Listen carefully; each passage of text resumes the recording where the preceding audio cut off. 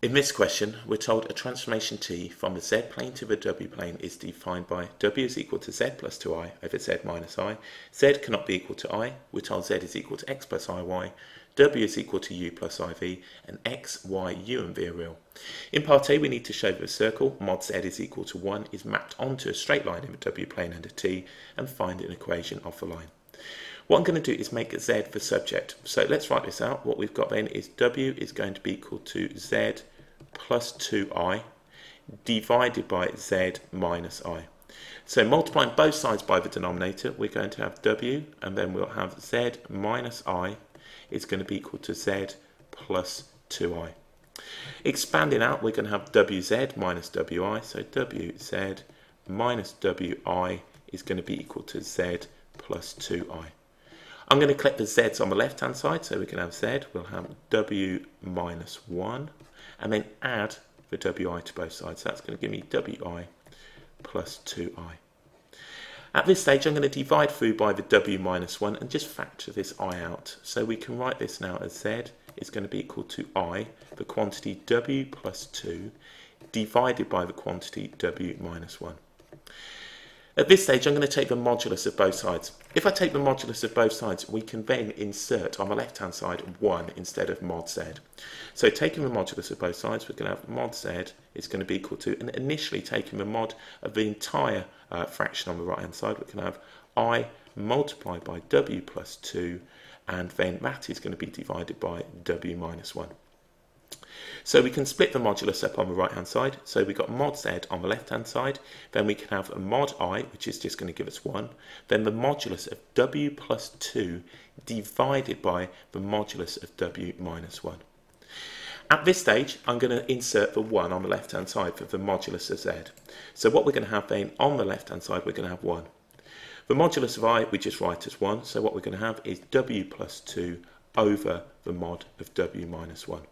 Multiplying both sides by the mod of W minus 1, we can have mod of W minus 1 is equal to the mod of W plus 2. If we sketch this up, this is going to give us a perpendicular bisector. So let's just put this on.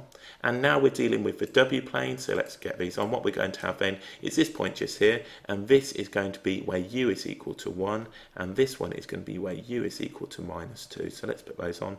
That's 1 and minus 2.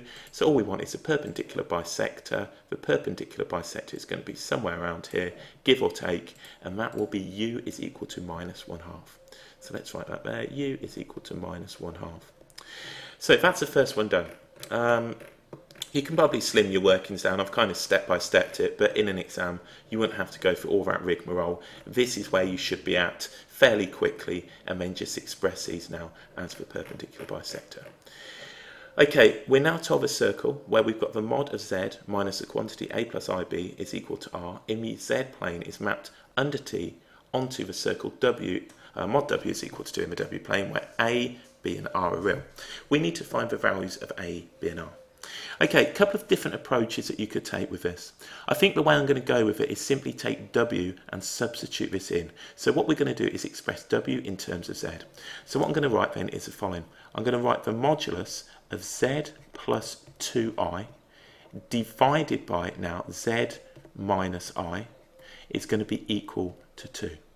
So again, we can split this modulus up, and we can write this now as Z plus 2I, so taking the modulus of Z plus 2I, divided by the modulus of Z minus I is going to be equal to 2.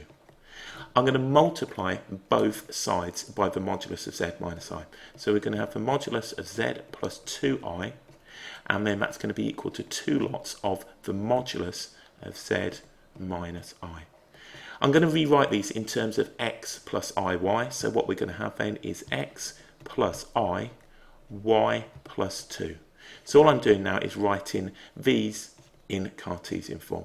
And that's going to be equal to 2 lots of the modulus of x plus, and then we'll have I, and then it will be y minus 1.